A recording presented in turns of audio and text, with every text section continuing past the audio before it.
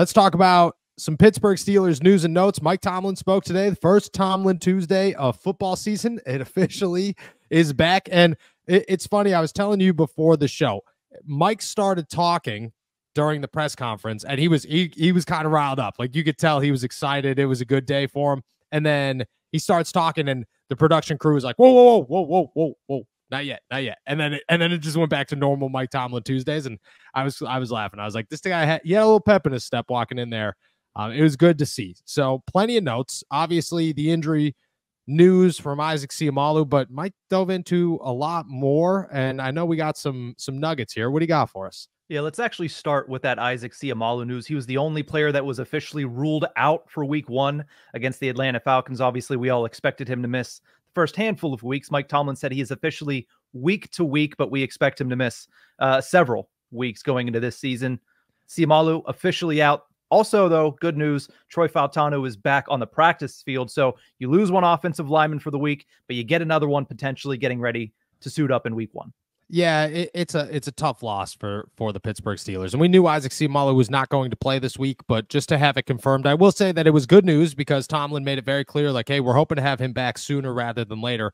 And that was massive because I thought Isaac was going to be done for a month, maybe a little bit longer, possibly toss him on IR. It seems as if he will avoid all of that, which is huge news for the Steelers. And I'm excited to see who replaces him, how we dive into this, the younger guys for a couple of weeks. And yeah, the Atlanta Falcons have some dudes, and obviously the Broncos have some dudes, and the Chargers have some dudes, but this is a good test without anything crazy to toss at guys like Mason McCormick and Spencer Anderson to see how they adjust and to see how ready they are, and that's really what I'm most excited about. I don't think this is the worst news in the world for the Pittsburgh Steelers. It's obviously a massive blow, but to come in here optimistic, I think was a good sign, and they really dodged a bullet in this one and potentially dodged a better one by getting Seumalo back earlier than expected.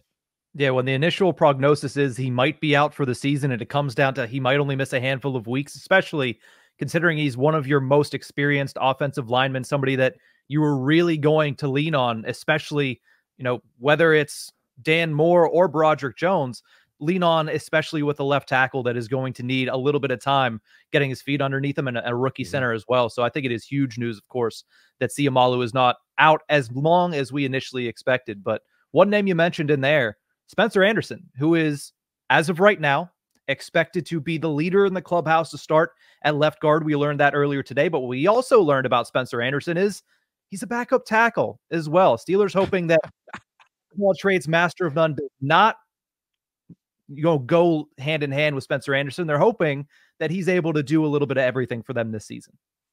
Yeah, it's absolutely wild that Mike Tomlin spoke in this press conference and at one point named Spencer Anderson the starter for week 1, and at the same time, in the same conversation, named him the backup tackle if Troy Fautanu does not play. I don't know how you do that. I don't know how you take him off the field, say, hey, you are actually going to play jumbo tackle here. That's fine. We're going to give Dan Moore a breather.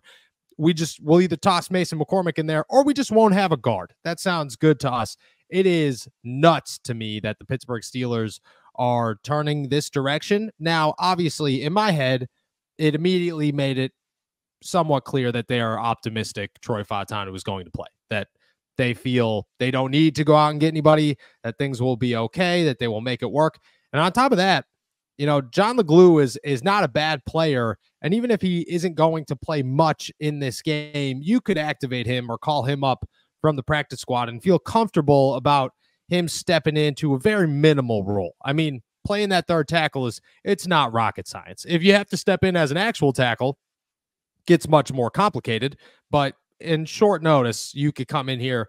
Essentially, the jumbo tackle is the nose tackle of the offense, and you could be okay in that situation. He also spent the summer with the Atlanta Falcons, and that's probably going to help his case and the Pittsburgh Steelers line as a whole. But still, wild. But if you're going to take anything away from this, outside of the fact that Mike Tomlin announced that the starting guard is also the backup tackle, you should feel optimistic that Troy Fautanu is going to play, because it seems as if the Pittsburgh Steelers are pretty confident they'll get their rookie tackle back in week 1. What's up, guys? It's football season, and we've teamed up with DraftKings. Right now, new customers who bet $5 will receive $250 in bonus bets instantly. Plus, you'll receive 1 month of NFL Plus Premium. It's hard to think of a better way to celebrate fall weather, your favorite jersey, and Sunday touchdowns than with the DraftKings Sportsbook app. Download the DraftKings app and use our promo code ALLSteelers. That's $250 in bonus bets instantly and 1 month of NFL Plus Premium after betting just $5. Stay in the action and use your $250 in bonus bets to bet anytime touchdowns on DraftKings.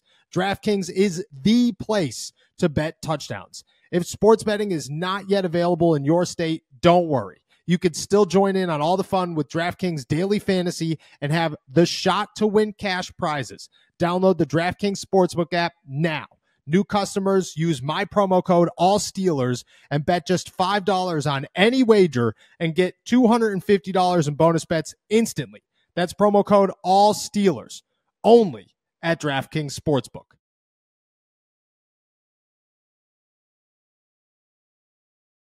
And that's not all the offensive line news. It seemed to be a theme today, as the one other discussion that happened and one other thing that Mike Tomlin mentioned is that Broderick Jones' status, as far as whether or not he's playing left tackle or right tackle, remains in the air. They said they'll let this week show them and guide them into what they're going to do. So Broderick Jones going into week 1, we're at Tuesday already. They're not sure which side of the line he's going to play on Sunday. Yeah, it is. You could talk about Troy Fautanu. You could talk about Spencer Anderson playing 2 positions. You could talk about losing Isaac Seumalo. The most crazy thing, just eye-popping sentence that came from Mike Tomlin in this press conference was that it is still open for discussion on where Broderick Jones is going to play in week 1. What are we doing? We screamed at the top of our lungs all summer long, continuity, continuity, continuity. Make it work. Get the offensive line that you want. I don't care what that offensive line is, as long as they have time to work it out. You made Broderick Jones play right tackle all summer long. You spent very minimal time with Broderick Jones playing left tackle, and we are 4 or 5 days away from the Pittsburgh Steelers taking on the Atlanta Falcons in week 1, and Mike Tomlin still isn't sure what his starting offensive line is going to look like. That is nuts. And it is one thing to say, oh, we lost a guy, we don't know who's going to replace him yet. It's a whole other thing to say we might move our starting right tackle to the left side and bench our starting left tackle for a rookie who hasn't played since the first preseason game. It is nuts to me. That is, Mike Tomlin spoke about versatility in Broderick Jones' answer and how that is an asset of his.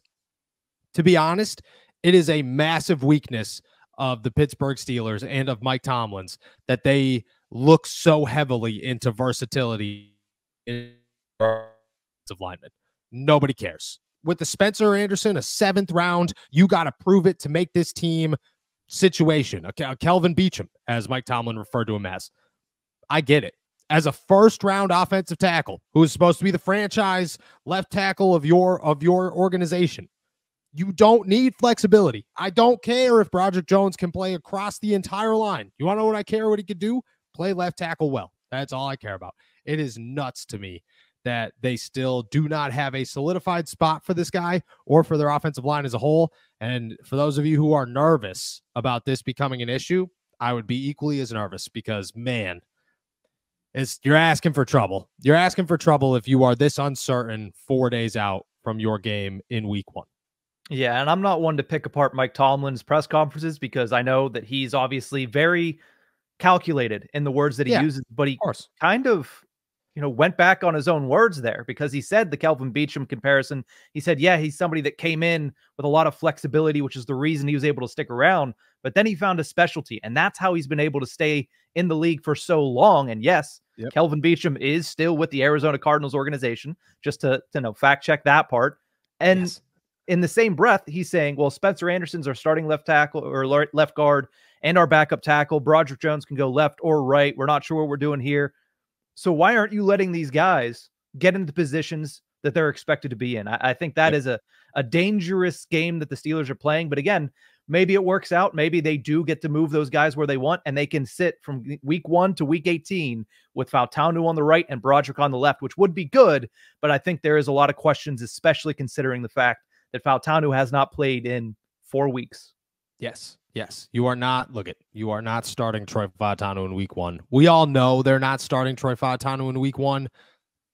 I just don't. Maybe it was a calculated, we're going to just mess with the Falcons' heads. Maybe that was the move. But if it wasn't, and there are serious questions about what's going on, Tomlin's screwing up. And it's a big loss, and it's a big concern, and criticism is warranted in this situation. Let's talk about Game Time. I could still taste the popcorn and the soda and smell the beer of my first Pittsburgh Steelers game. And yeah, the Jacksonville Jaguars might have won that day, but I will never forget how loud Heinz Field was and how rocking that stadium was on the North Shore. Game Time has this new feature called Game Time Picks that makes things like getting tickets to see your favorite teams play live even easier. Game Time Picks filters out all the fluff to show you only incredible deals on great seats, so you don't have to waste time searching through thousands of tickets. I have an upcoming concert in Cleveland the day after the Pittsburgh Steelers play against the Browns, and instead of sitting there clicking on every single section, I'm just going to use Game Time Picks. Let's talk about why it's so great. Curation makes it easier to save more on sports, concerts, comedy, theater, etc. On top of that, you get all-in pricing, which means that you get the total cost up front with no surprise fees at checkout. On top of that, you get seat views because nobody wants to buy some nosebleed seats for cheap and take a guess on whether you're staring at a pole or you just got the greatest deal in the entire venue. Plus, the lowest price guaranteed, or Game Time will credit you 110% of the difference. Game Time ticket coverage means that your purchase is covered with the most flexible customer service policy in the ticketing industry. Take the guesswork out of buying tickets with Game Time. Download the Game Time app, create an account, and use code ALLSTEELERS for $20 off your first purchase. Terms apply. Again, create an account and redeem code ALLSTEELERS for $20 off. Download Game Time today. Last minute tickets, low prices, guaranteed.